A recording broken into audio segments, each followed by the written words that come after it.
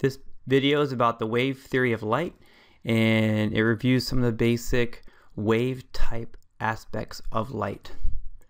You can get more information in your notes from quiz 2A, wave theory of light. Refraction. Refraction is the bending of a wavefront that occurs whenever a wave changes speeds because it moved from one medium to another. So this is a picture of light moving from air to water. And you should know that in air, it's basically the same as going through a vacuum. So light goes the fastest speed, basically the same speed as speed in the vacuum. And then when it goes to water, it slows down. This causes the light wave to bend. The best way to think of this, and what you'll need to know on the test, is to be able to explain which way an object bends. So the best way to think of this is to imagine maybe a car. Here's a car driving on a road, which of course is very easy for a car driving on a road, and then it suddenly gets in a big pile of like really thick grass. So we'll take this car, for example, and assume that the car is driving in at some angle like this. Okay, the angle will come in and be something like that, like that. And as it drives, you can just imagine what's going to happen. And when it drives in like this, the right part of the car, this right tire here, is going to hit the grass first, and the grass is going to slow down the right side of the car. So if the right side of the car slows down, but the left side keeps going at the same speed as on a road, goes the same speed, what will happen is, as the car enters the grass, the right side slows down, the left side keeps going the same speed, so it'll cause the car to turn like this. Okay, and the same thing will happen with the back tire. So by the time it goes into the grass completely, it'll be traveling something like this, and you end up getting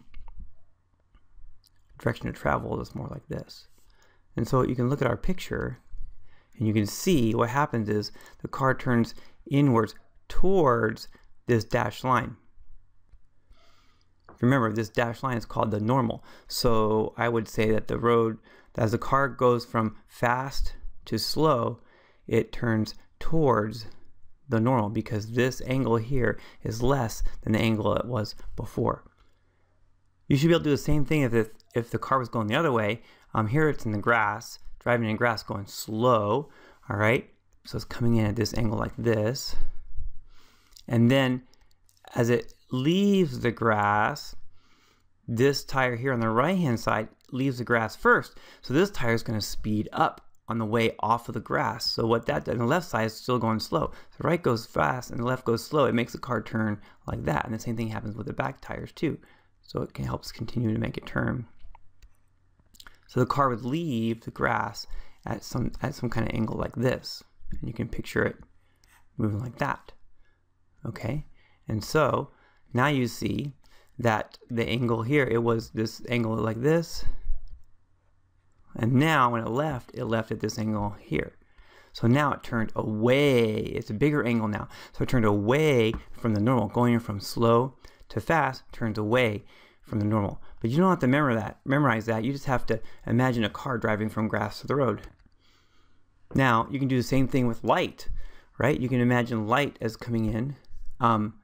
Let's say here's air and here's water. You know, light travels the fastest through air, but it's almost the same as traveling through a vacuum. So here's light traveling here, and it hits the water, and you just imagine it being like a car, right? The light comes in, and the right side, this right wheel, so to speak, hits the water first. The right wheel slows down, and the left wheel keeps going fast. So it turns, just like the previous example, like this. So you would say, if light is going from fast to slow, it's going from this angle to this angle, from fast to slow, is turning towards the normal when it's going from fast to slow. You should be able to do the same thing going the other way. Imagine the light is already in the water and it's going to the air. So when it leaves, the right side of it, the right side of the right tire, so to speak, hits the faster moving air first. So it makes it turn, this side moves faster, and it'll make it turn this way. Okay, so you will be able to say that it turned away from the normal, The electromagnetic spectrum, that's the entire range of wavelengths or frequencies of electromagnetic radiation, extending from the gamma rays all the way to the longest radio waves, and including visible light.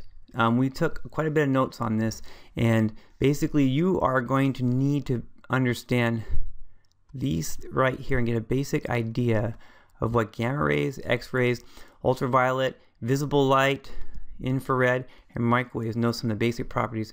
And the main idea that down here are the long waves for microwaves and radio waves, and then up here are the shorter waves for gamma rays. And remember, as we move up, there's more energy, so these waves tend to be more damaging. Gamma rays and X-rays tend to be more damaging. As we move down to microwaves and radio waves, they're less damaging. Now the rest of this little video is about the wave equation for light. This wave equation, first of all, will already kind of help you with the electromagnetic spectrum. It's very similar. It's basically the same equation as the wave equation we've already talked about in the earlier unit on sound waves. The only real difference is we replace v, velocity, with c, the speed of light in a vacuum. Other than that, it's the same equation, v equals frequency times wavelength. So the speed of light in a vacuum, as we talked about, it's a constant, 3 × 10⁸ meters per second. And you're going to need that number during the quiz. The wavelength is lambda, a Greek letter lambda for length. And the frequency of electromagnetic wave is f for frequency in hertz.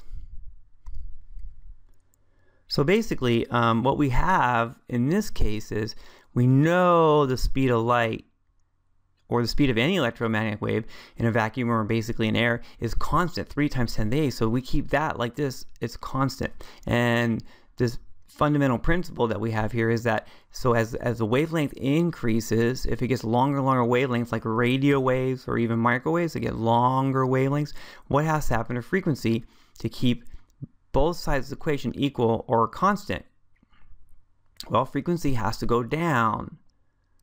Frequency, if wavelength goes up, frequency has to go down. So when you multiply them together, they stay that constant, 3 × 10⁸. Lower frequency of radio waves means longer wavelength for radio waves.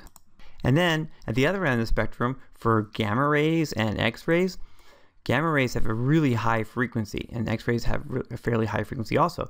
So frequency goes up, and if frequency goes up, in order to keep both sides of the equation constant, 3 × 10⁸ meters per second, wavelength has to go down. So for gamma rays, they're really, really short wavelengths, and X-rays are really short wavelengths also. So let's use this equation to solve some problems that you might see on the quiz. Here is a problem. It says, what is the speed of a 10⁻20 hertz X-ray waves in air? Okay, let's think about that for a moment. The speed, 10⁻20 hertz X-rays in air.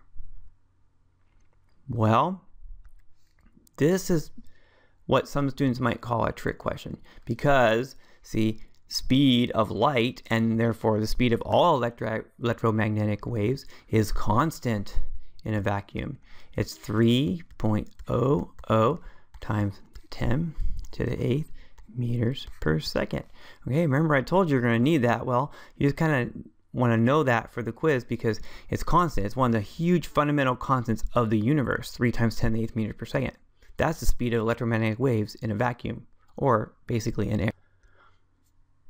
So let's try an actual problem now. What is the frequency of radio waves with a wavelength of 40 meters in air? All right, so frequency is the question.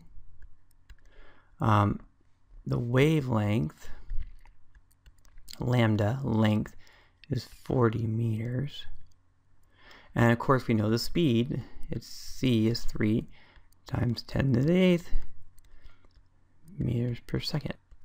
So we're going to write out our wave equation. C equals frequency times wavelength. And then we're going to plug in our numbers. C, 3 × 10⁸ equals frequency times the wavelength times 40 meters. So in order to solve this, we have to get frequency by itself, and we have 4. We're multiplying by 40, so the opposite of multiply by 40 is divide by 40. So these cancel, and we get frequency is 3 times 10 to the 8th divided by 4. So since this is using big numbers, 3 times 10 to the 8th, I want to show you an example of how to use the calculator and the EE function on the calculator to type this in and solve it. Okay, so we'll look something like this. 3 second EE 8 divided by 4 0. All right, and it equals, you can see equals 7.5. Let's see, 1 2 3 4 5 6. So 7.5 times 10 to the 6th. Frequency is 7.5 times 10 to the 6th. Since it's frequency, that's going to be hertz. What's our frequency of radio waves with a wavelength of 40 meters? 7.5 times 10 to the 6 hertz. Okay, let's do one more problem. What's the wavelength of 12 megahertz radio waves in the air? And here we have information of 1 meg is 10 to the 6, which is 1 million 10 to the 6. Okay, let's write this out. Frequency equals 12 megahertz. But a mega is 10 to the 6. So this is the same thing as 12 times 10 to the 6th hertz. Remember, a mega is 10 to the 6. We replace it with 10 to the 6. Or that's basically 12 million. And the wavelength, that's what we're solving for. And of course, again, C is 3 times 10 to the 8th meters per second. There it is again. So I'll write our equation. C equals frequency times wavelength. Plug in our numbers. 3 times 10 to the 8th equals frequency is 12 times 10 to the 6th, and then wavelength. So what we're going to need to do is to get wavelength by itself, we got to divide both sides by 12 times 10 to the 6th. 12 times 10 to the 6th. And then these cancel, and we get our wavelength 3 times 10 to the 8th divided by 12 times 10 to the 6th. So let me show you this on the calculator. Okay, here we go. So 3 second EE 8 divided by 12 second EE 6 equals. And so it equals 25. 25 wavelength in meters. What's the wavelength? The 12 megahertz radio waves near? 25 meters.